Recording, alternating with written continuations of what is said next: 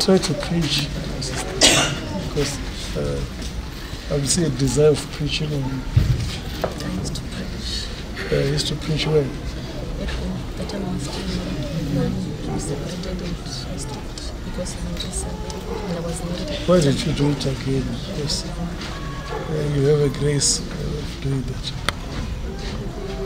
It looks like you discourage yourself with everything all the time. Yeah? It's true. And your spirit is always down. It's like you're giving yourself a demon, you know. And this demon that comes in the night, try to press you when you are sleeping. You are giving that demon chance.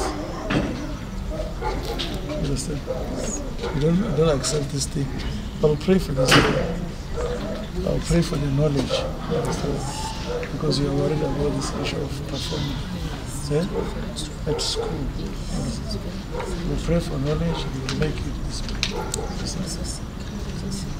I can see that if you preach, you'll be able to confess the word. Understand? I mean, we see what is happening in your chest. Understand? Sometimes you don't feel like you're getting blocked. Yes. Eh? Yes. You feel like you're getting blocked. To extent that you can question, is it asthma? What is that? Is it ulcer?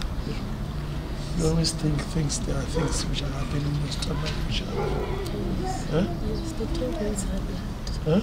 They told me it's high blood. Yeah, but it started by issue of worry. You understand?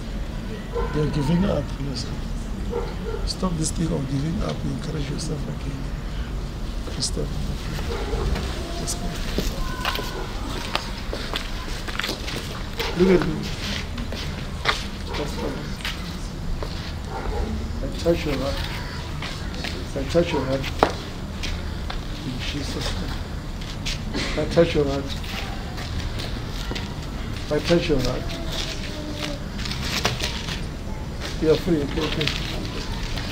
My name is Maralo, and with me here is my son Hondoera. So the man of God told me about. He said that he's seen me preaching, which is true because I used to preach before. So he said to me I should also believe in God again so that he can use me. He also told me about my son who's not performing well at school. He said he'll pray for him for the knowledge, which is very true because he's not performing very well at school. And also the issue of myself, I am sick. So he prayed for me. He said I'm healed.